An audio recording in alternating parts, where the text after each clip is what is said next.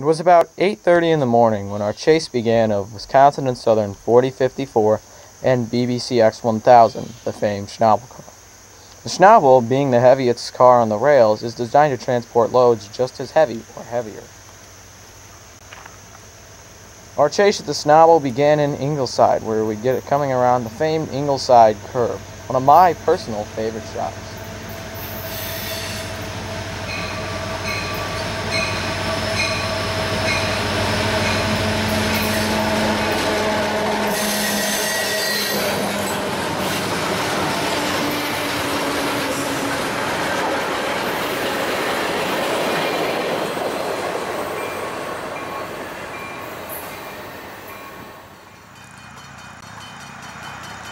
Next we stopped at Lake Vista Terrace, which is a road just outside Fox Lake, Illinois, along Route 12 where the main line runs.